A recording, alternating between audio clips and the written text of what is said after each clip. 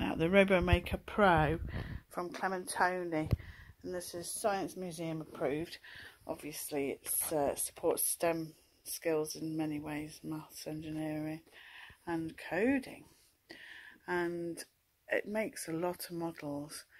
There are all those different ideas, and then you can program it and you can use it with a tablet or a phone. So let's have a look what's in the box.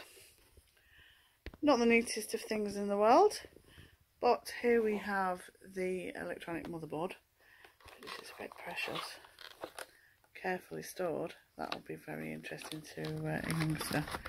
All the electronics in there, and your tracks presumably. There is a sheet of stickers, an instruction manual which is all in English, and this is quite a thick pamphlet. You have a gameplay baseboard which opens up, and then you have all the pieces to build your models, and they're all on the sprue, which is unusual.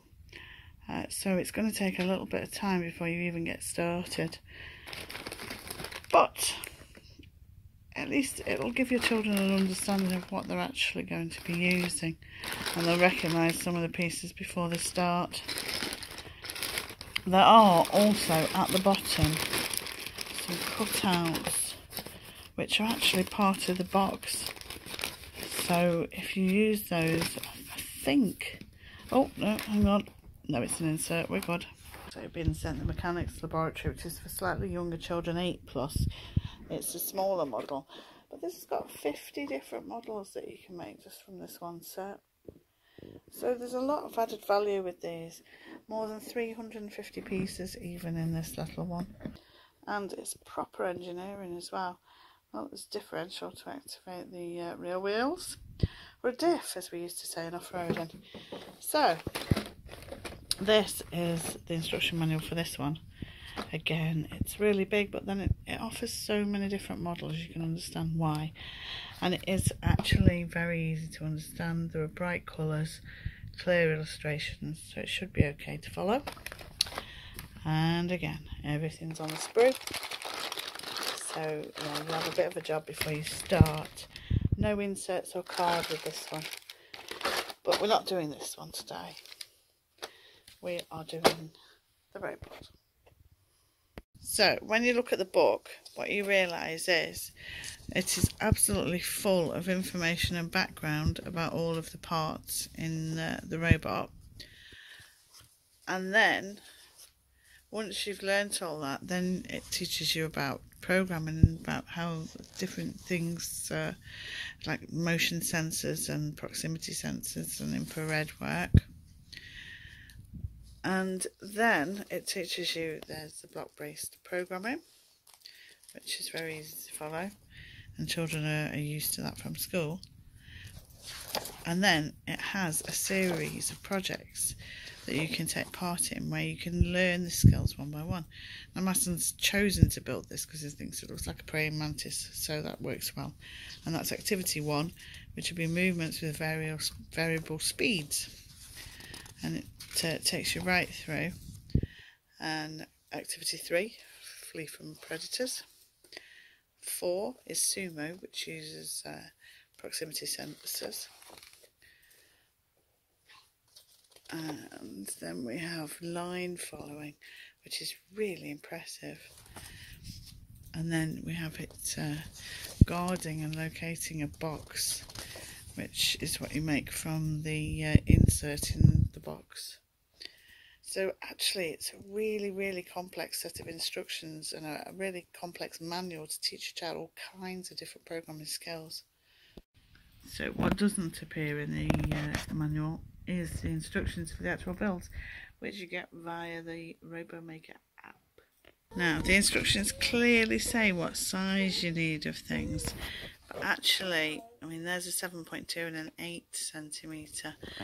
There are lots and lots of very similar sizes, so you've got to be careful. If you don't have a ruler printed on your table, I suggest you use one anyway. we're about to put together the brain. Here's our praying mantis at the moment. Do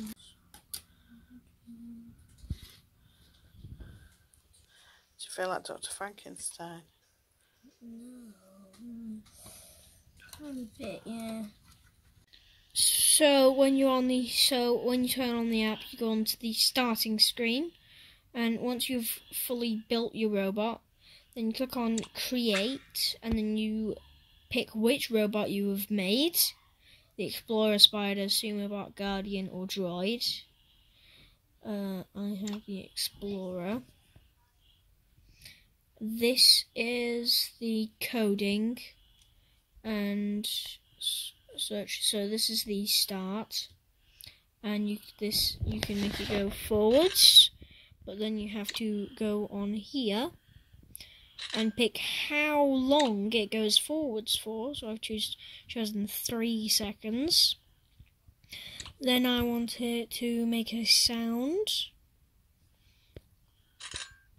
right there, and I want it to do that sound for 3 seconds, and then I want it to turn around for 3 seconds. Oh no, you're changing it. For 6 seconds. 0.5. Spin all the way around. Okay. And then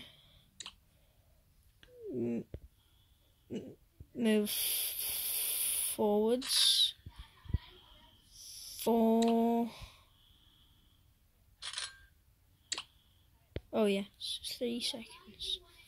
Should we see what that does? Let's see on the robot. Okay. Oh, it's spinning his head.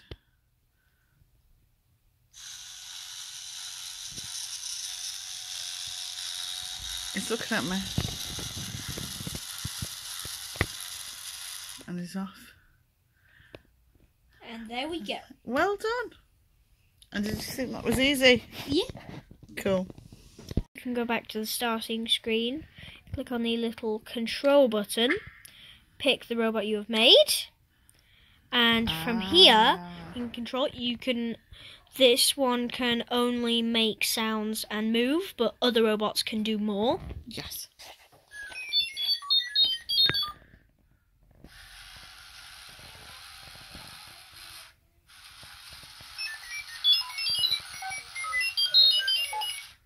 I do like his droid noise. It is a noise that apparently it's to converse with other robots. Ah. Bit of readjustment, and our praying mantis will now follow lines. And this is the mat that's included.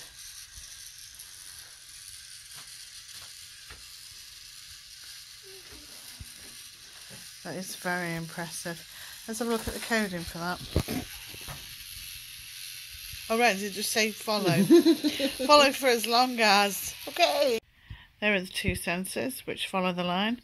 And just fasten them onto the front of this model. Just quickly plug them in. And taking off some of the extra bits on the top.